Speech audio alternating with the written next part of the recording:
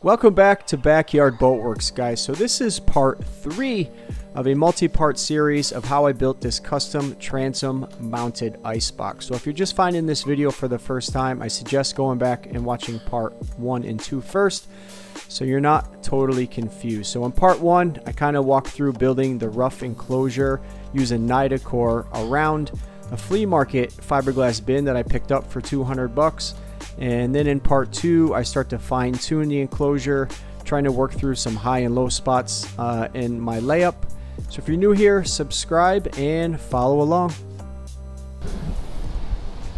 All right, it's hard to see in this, but this is a layer of the core mat saturated in the resin, and I put that all the way across the front just because I have a dip like this in the center. So I'm hoping the thickness of this will kind of solve that dip. It's very, very slight, and plus when I sand this down and then do a light skim coat of fairing compound, it'll be a lot easier to make this consistently smooth across. And then I continued this core mat here and created a lip on the top and poured resin down the back side of it. So now I'll sand this with the DA, sand that edge flush, and then sand this flush. And now I have to come back because I doubled up this lip here, sand this all down as well, flush, and should be good to go. So this is the next day, and I finished putting the core mat on the side of this. You can see that it makes a nice radius and it covers a lot of the imperfections in the original biaxial layup. So this transition will be nice and smooth. And then again, I extended the lip up a little bit and then back poured some resin down into this, so this will make a nice 90-degree angle. So I have this side to do and this side to do, and I'm about to use the flat disc to grind this flush.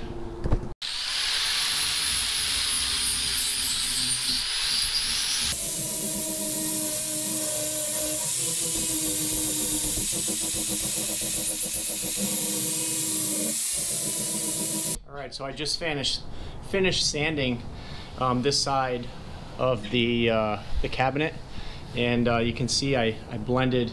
There's a line here where the two pieces of core mat came together, and I just blended this down with the DA sander with 60 grit, and then I smooth out the rest of it. Kind of hard to see because it's bright, but I moved over to this side and doing the same thing here, just getting this radius cleaned up, and then try to take the core mat down so you can see some of the low spots.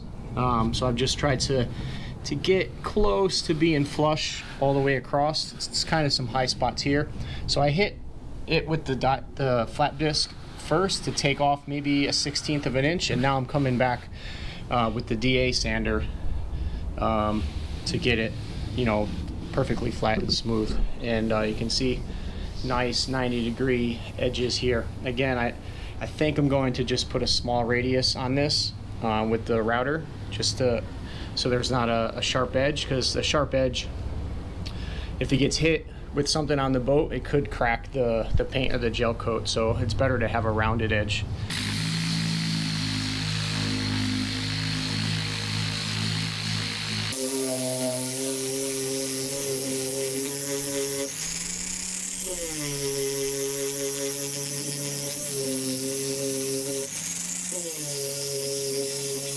Alright, so I just finished sanding both sides of the core mat, and I sanded this front yesterday, and I mean, you can see that it's perfectly smooth and fair, and probably just a light skim coat of maybe thickened resin or lightweight filler, and this really should be ready to go on the boat and be primed and painted.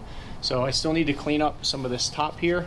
Probably put a light skim coat of filler along the top edge just to fill in some of these imperfections here, and see where the resin is kind of a little high in this spot. Might take this down a little bit and clean this up. But I'm glad that I did this. I was kind of hesitant, but it made this radius here almost perfect, which is really hard to get that with biaxial without doing a lot of fairing and a lot of sanding. So this core mat is something that I'll use a lot in situations like this.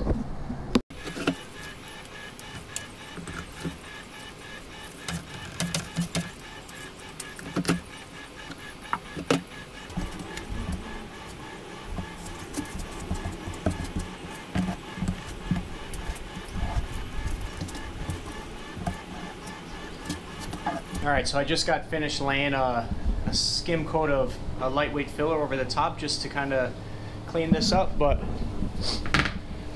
I'm going to sneeze. So the next stage of the project is, and the reason why I had to get that all squared up is because now I need to make the top for the IceBox. So I already sandwiched 2 pieces of 5/8 inch Nidacor together. I put a layer of chop strand mat in the middle, and then I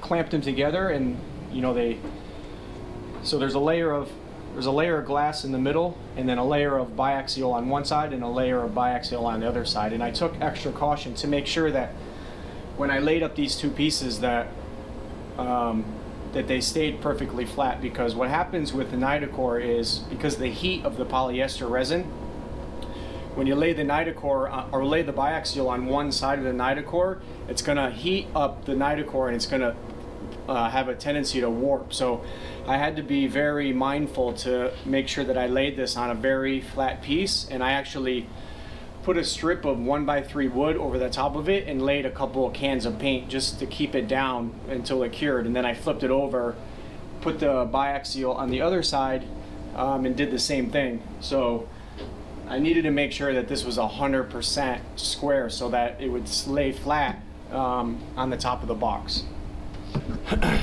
This is a rough cutout to match the top of this. So now once that filler dries, I'm going to lay this on top of it and get this shape to match the shape of the box as close as I possibly can. And then what I need to do is come in here and trim out some of this plastic in the Nidacor, and then I'll come with epoxy, thickened epoxy, and I'll fill in all of this edge. And I'm going to take special care to dig in extra deep at the top with this, so that I have maybe at least a 1/2 inch thickness of epoxy, because what my plan is once I get this completely perpendicular, sanded smooth with the epoxy, I'm going to come through with a router and route probably a 1/2 inch radius on the top. And because the epoxy is going to be about a 1/2 inch deep, that'll give me enough epoxy to have an exposed epoxy edge after I route this off. So that's the plan right now, is to get this completely perpendicular to the box, and then start to fill in this edge with the thickened epoxy. I'm also going to drop a couple screws in through the top to hold this in place.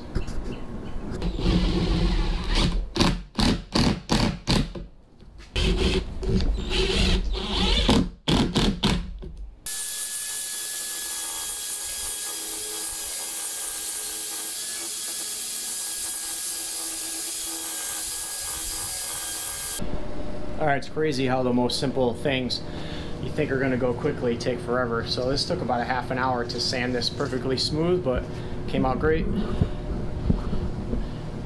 I started with the belt sander and quickly realized that the belt sander was too hard to keep it perpendicular, and it was digging into the face right here. So I'm gonna have to put some filler right here. It's hard to see it, but it's a little taper. So then I switched to the flat disc grinder, and it worked a lot better. It was a lot slower cutting because I have a dull flat disc on there on purpose, and it's perfectly 90 degrees perpendicular all the way around.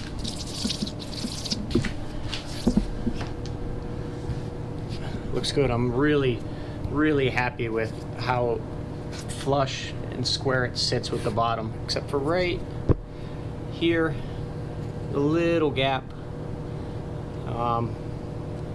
Probably could fix that maybe with some filler. We'll see. So now the next step is to grind out this layer of Nidacor and then fill this entire edge, leading edge, in with epoxy, thickened epoxy.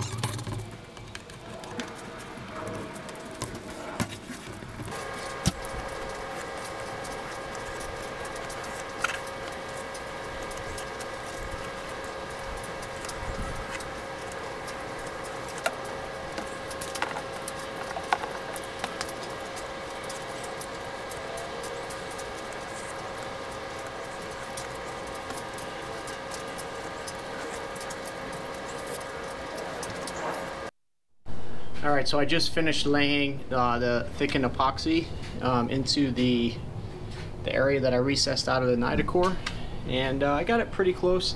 The key with doing this is to not put a lot of pressure on the squeegee when you're pushing it into the to the edge, because if you put pressure on the squeegee, then it kind of creates a dip and it pulls the epoxy out instead of, you know, laying it down in there. So you want to try to drag the squeegee across it almost perpendicular to the surface, and try to leave the surface of the epoxy a little bit taller than the surface of the glass edge. It's really hard to nail it on the first attempt. You'll probably always have to sand it and come back and do a skim coat on the second attempt. So typically what I'll do is I'll sand this and get this smooth, get all the little bumps and divots out of it, and I'll let it cure for like a week, week and a half, and then if it's sanded really good and it's cleaned really good and it's cured for a week, week and a half, then you can put polyester filler over the top of it like a regular Bondo, and it will stick to it. I've done it many times on projects on the boat, and I have no problems with it, polyester products curing and sticking to the epoxy underneath. The key is to have it sanded very good. It has to be perfectly cured and clean it very well. This is coming out really good. It's pretty solid, definitely solid enough to sand, but needs a little bit more time to cure. The epoxy takes a lot longer to set up, so I'll come in with the DA sander and sand that smooth, and maybe do another little skim coat on it to get it perfectly smooth, and then I'm going to use the router to put a router edge on this. So that's a wrap for Sunday. Going to clean up here before the girlfriend freaks out about the mess, and I'll see you next week.